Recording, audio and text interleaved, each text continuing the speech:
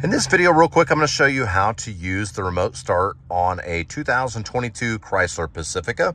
If you got a remote that looks like this, that center button that says X2 on it, that is the remote start button.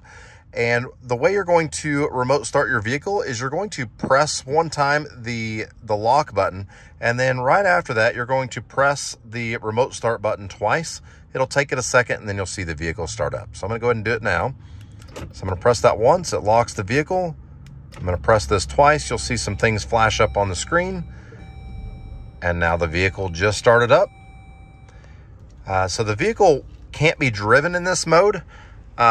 When you actually get in the vehicle to start it completely, you're going to notice, like right now, it's just flashing run. I've got to press it again. So now it's looked to see if the keys are actually in the vehicle. And if they are, then it will start up, and now I can drive it around. That's all there is to it. If you thought this video was helpful, please give it a like, comment with any comments, and subscribe to help us make more videos just like this. Thanks for watching.